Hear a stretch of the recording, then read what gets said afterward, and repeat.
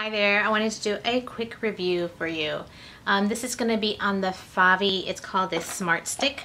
It comes in a box like this, and what this thing is, it's pretty cool. It's like a little keyboard that you can have in your hand.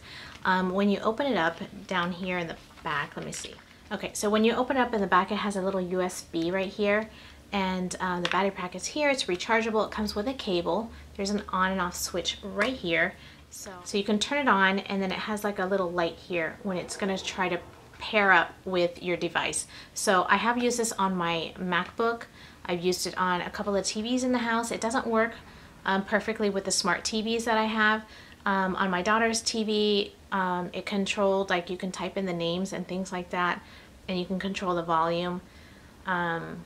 But it's not the best for the smart TVs. My smart TV downstairs, all it did was type in letters for Netflix. You couldn't hit enter, you couldn't do anything else. So it didn't really work so well for that.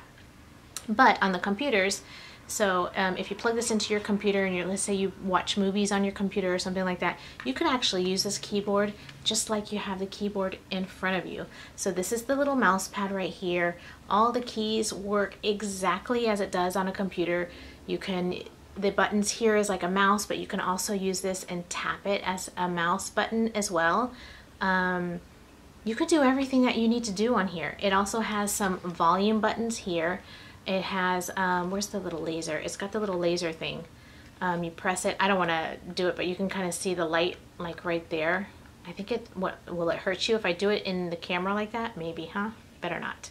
But anyway, it's like a laser pointer. Let me see, where can you see it back there? There you go, you saw it, you saw it. Anyway, so you can use this, if you're doing like, in my field, if you're doing like an in-service and you have to have the keyboard, the laptop or whatever there, you don't have to be right there on top of it. You can actually use this from a distance, and you can use the little laser pointer if needed. So that is really, really cool. So anyway, so I did get this for a review, and I think it's pretty cool. Depending on what your need is, if you're going to use it for, like I said, if you have to do like presentations or something like that, this is perfect for that. You just plug in the little USB into your computer, and it does everything that you need to do from a distance. So I think that is pretty cool. Again, I got it because I thought I could use it with my TV. I thought that would be really amazing to do it with the TV. Instead of, when you use your remote control to move the keys like one button at a time, like to spell words you have to go click, click, click, click, click, click. I thought you could be able to type here. So you could do that, but then you have to use the regular remote to press enter and stuff like that.